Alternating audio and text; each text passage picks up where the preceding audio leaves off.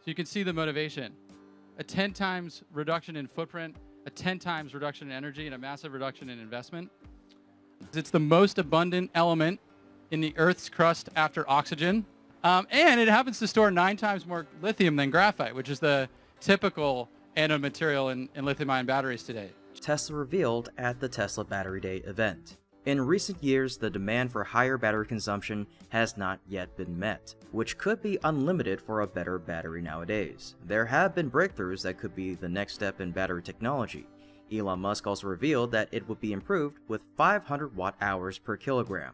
But besides that, it enables extreme fast charging capabilities of just 6 minutes a charge and a range of 600 miles or more. So how does this new battery integral in changing the industry? Let's discuss this new battery technology through today's episode. But before I begin, please show some love by subscribing to the channel and ringing the bell so you'll never miss out on future updates of the EV and green technology industries. Now, let's get started on today's episode. Silicon anode batteries are an extension of widely used lithium-ion batteries. Early generation lithium-ion batteries used lithium as the anode material that was replaced by silicon ions for carbon or graphite in the next generation of battery technology. But how much does this new battery cost? Silicon anode battery production is expected to cost less than $100 per kilowatt hour by 2025. Meanwhile, lithium battery costs $134 per kilowatt hour. This technology improves better battery performance. For example, the Tesla Model Y for 2023 has a battery size of 75 kilowatt hours.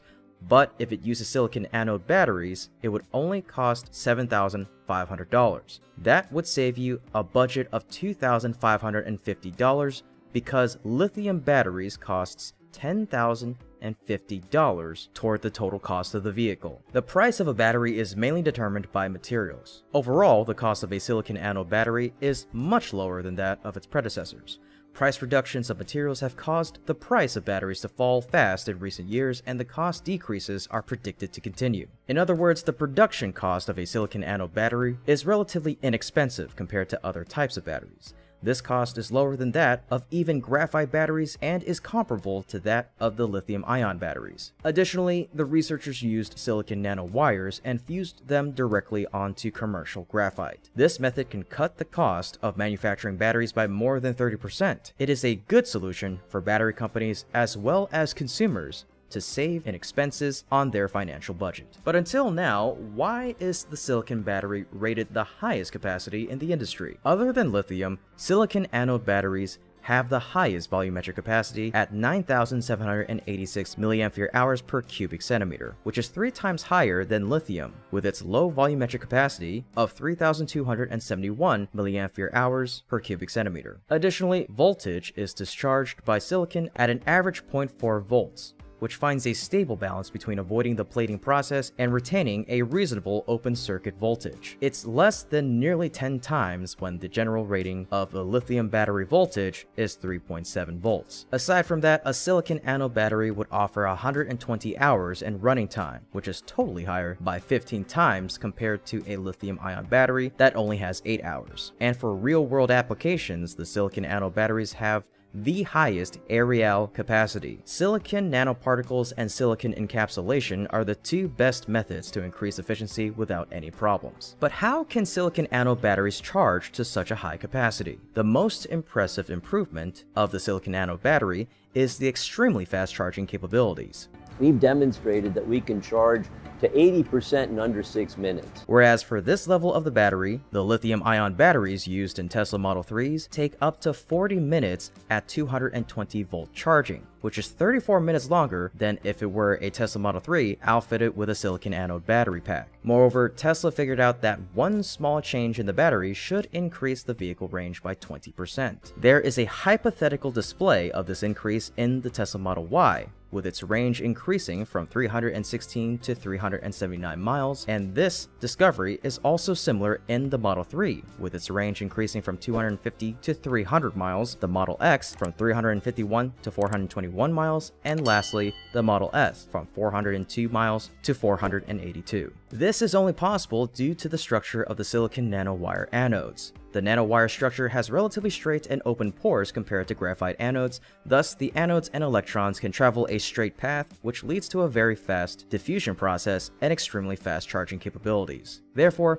consumer electronics will last 30% longer per charge than normal by using silicon anode batteries. But what about the energy density of the battery, and are there any outstanding features for it? There have been breakthroughs that could be the next step in battery technology. Using silicon instead of graphite could lead to batteries with 20 to 40% higher energy density. Silicon because it has 10 times the capacity for lithium compared to graphite.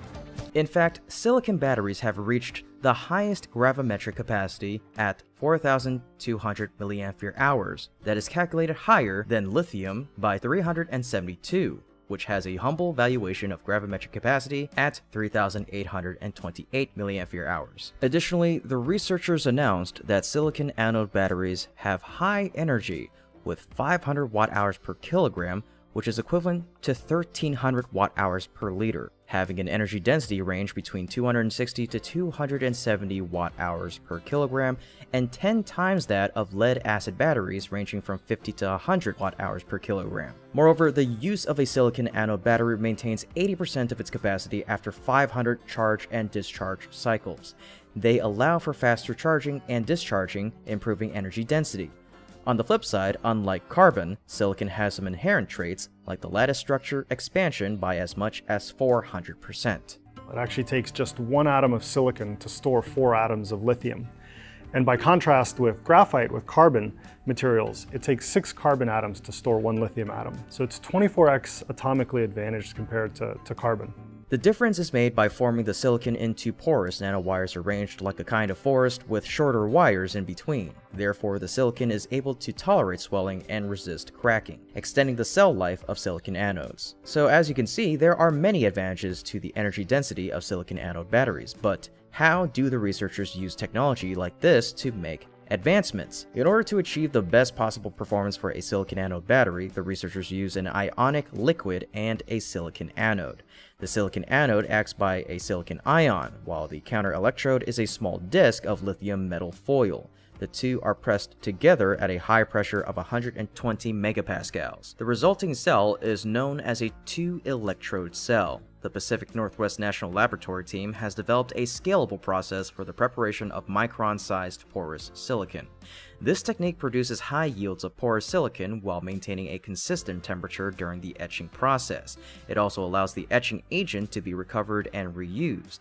The team has also developed a localized high-concentration electrolyte, specifically designed for silicon anodes. This formulation significantly reduces leakage current and extends the cycle life. The goal of the program is to produce a silicon anode battery pack system with 235 watt-hours per kilogram with a 235 watt-hour per kilogram capacity. This is equivalent to 15 years of calendar life and 500 cycles of discharge. But in order to produce this battery, where are its resources coming from? Silicon is friendly to the environment and the second richest in the crust of the Earth, so there's no sort of scarcity issue. There are also environmental benefits to switching from graphite, which is mined out of the earth and then refined. China produces the world's largest supply of silicon, with an estimated 4.5 million metric tons in 2019. Behind them is Russia, which produces 600,000. The US only produced about half of that, at 320,000. What are the safety aspects of silicon batteries, and are there any upsides to them?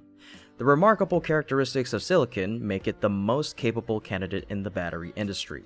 If we use silicon instead of graphite, it could result in safer choices. Silicon anode batteries have a variety of safety features. They include a positive temperature coefficient, or PTC device, that protects against high current surges, a circuit interrupter that opens the electrical path when the excessive charging voltage is reached, a safety vent that allows gas to escape in the event of rapid pressure increase in the cell, and an electronic protection circuit external to the cells that open a solid-state switch at 4.30 volts. Finally, when the temperature of the exterior reaches 90 degrees Celsius, a fuse cuts off the current flow. Solid-state silicon batteries are a promising alternative to lithium-ion batteries. They can store more ions than conventional graphite-based anodes, and unlike graphite-based batteries, silicon-based batteries feature a higher energy density. However, some existing lithium-ion battery manufacturers are using a small portion of silicon in their batteries, which limits their performance. By contrast, GDI's approach uses 100% silicon in its batteries, resulting in much better performance and reduced risk of lithium dendrite formation. Moving on, how can silicon anode batteries be applied into Tesla's EVs? Tesla definitely confirmed that have silicon in the cars that you're all in right now are involved highly engineered, expensive materials in the scheme of things. Now, they're still great and they enable some of the benefits of silicon. They just don't enable all of it and they're not scalable enough. Actually, the first production of the Tesla Model S vehicle had 5% silicon mixed into the graphite, and until now, most companies still remain at that 5 to 10% range. Nowadays, however, Tesla is using a whopping 10 to 15% of silicon, adding it into the anodes of the battery to boost capacity and energy density. The reality is that all cars are affected by extreme temperatures, but EVs are particularly susceptible to extreme heat or cold weather. For Tesla's electric cars, the battery performs best when it is within 20 degrees Celsius, and the reaction increases from 122.22 to 127.07 degrees Celsius. Therefore, silicon anode batteries can work well at much higher temperatures than 2.3 times when compared with lithium batteries. Since the lithium battery has a safety level only from 55 degrees to about 80 degrees Celsius, silicon anode exhibits better rate capability resulting from faster electrochemical reactions and fast ion migration in the electrolyte and electrodes. In temperatures above 80 degrees Celsius, the cell begins to experience damage, and anything above 130 degrees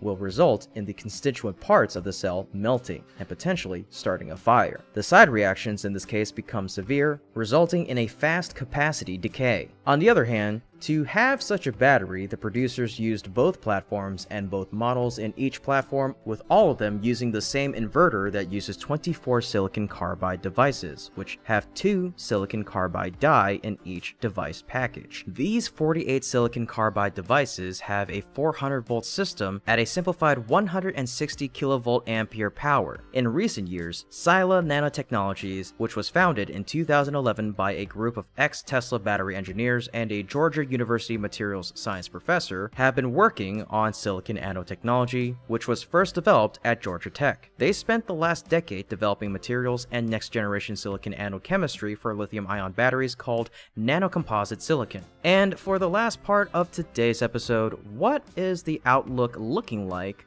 So I think it's now ready for the industry to really take it to the next level in terms of scale up the production for silicon anode batteries. In the final quarter of 2022, startups raised nearly $500 million. The global market size for silicon anodes is expected to grow from $1.2 billion in 2021 to over $208 billion by the end of 2031. So I think it's now ready for the industry to really take it to the next level in terms of scaling up the production. It really ups the game because the energy density and the capacity of the battery is not increased only by a couple percent, but by leaps and bounds. The graphite anode that was invented and won the Nobel Prize and launched in 1991 is the anode that powers your electric car, and this technology is really the first that can replace that entirely and is commercially ready to go. Additionally, the Biden and Harris administration driving US battery manufacturing by launching the American Battery Materials Initiative to strengthen critical mineral supply chains made an investment of $2.8 billion to boost domestic manufacturing. Another promising development of lithium-ion batteries is the development